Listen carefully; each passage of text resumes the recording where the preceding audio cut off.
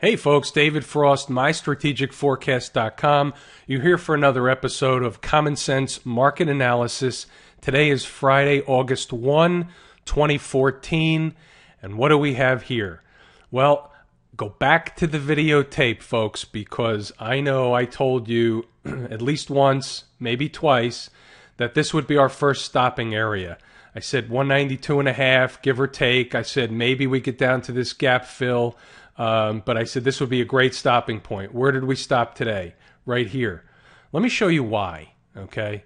Here we go. Let's do a Fibonacci retracement, and we'll take the low from here. We'll go to the high from here, okay? Where are we? 382. 38.2% retracement from low to high. That's no accident. This stuff works, folks. As long as you know what you're looking for, you put the probabilities in your favor, and that's all we try and do, right? I don't know what the market's going to do Monday or Tuesday or Wednesday, but when I see certain setups where the probabilities are in our favor, okay, that's basically what we're in business to do.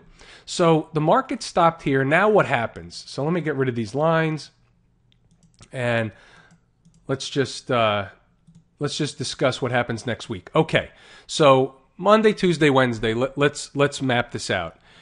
One scenario is Monday something happens over the weekend, and Monday you have an all-out collapse, and you could come down to these lows down here, 30, 40 points on the S&P, easy. But I don't favor that scenario. Okay, I think nothing ever goes in a straight line up or down. Okay, so I think this is a good stopping point for a while. So what is a while? Well, it could be only a few days, and here's the scenario. So Monday, maybe we chop around a little bit in the morning, and if we're up by about 10 o'clock in the morning, you can bank on an up day unless something happens, some kind of news event that jolts the market. But if nothing like that happens and the market stabilizes by 10 o'clock, my analysis says that Monday you can have an up day, and you can have a back and forth to up day on Tuesday, and then we'll take it from there. But then we want to see what happens. So what could happen? If we shoot up and engulf this candle here, if we regain this high here, then the psychology and the dynamic of the analysis and the market changes a little bit, and we'll play that by ear if it happens. But if we come and we come up to about here, and then Tuesday we're up in here, okay, that's setting up for a bearish pattern. That's setting up for lower prices. That's when we would look to pick up some more shorts.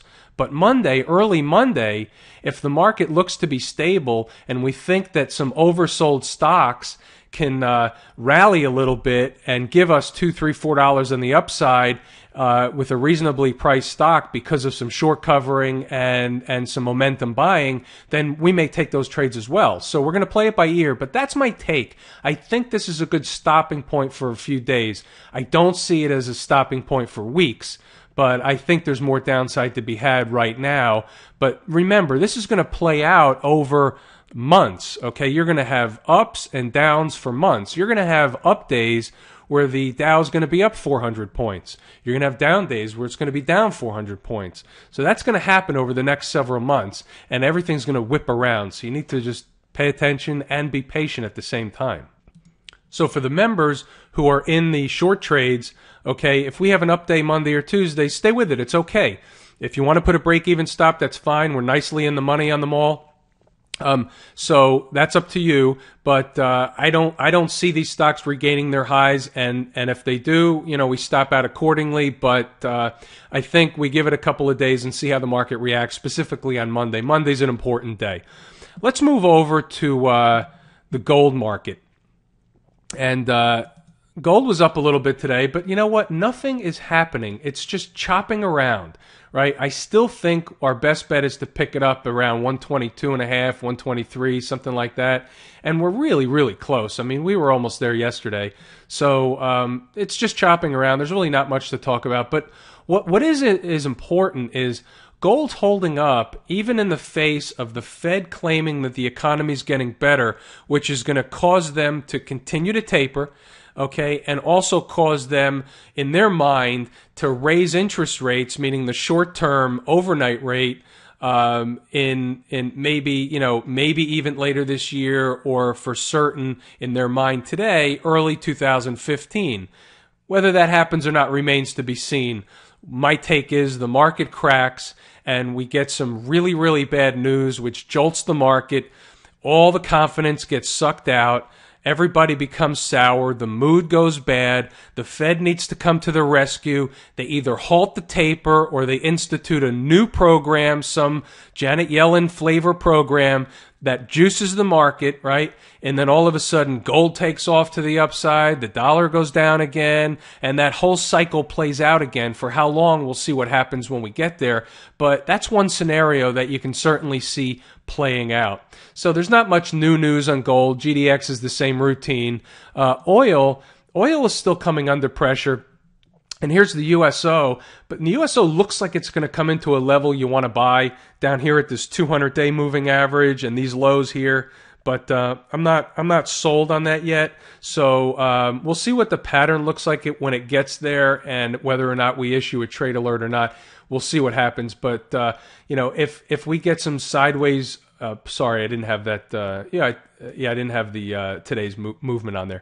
If we get, this looks like a buy, but I just don't know. If we get some sideways movement here, like over the next few days with the market, then it may be more downside for the USO and oil too. So I'm just not sold in the USO trade, and we'll play that one by ear. All right, so you know what? I don't think I'm going to go over much more tonight. It was a good week. Let's have a great weekend. Enjoy the profits on the short side for all the members. Basically, just remember what you're going to hear next week. If the market starts up a little bit, it's going to be a relief rally at first, at least anyway. And they'll come out on TV with the pom-poms and everything's fine, and then they'll have all the reasons why the sell-off was overdone, and that was the correction we were looking for, and it's a buying opportunity. All that stuff.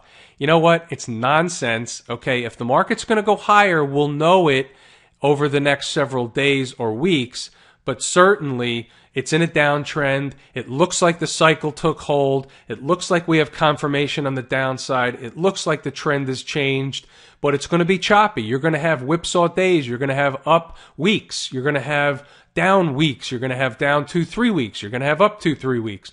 So you need to pay attention. You need to understand that the market is always going to be there to trick as many people as it can trick.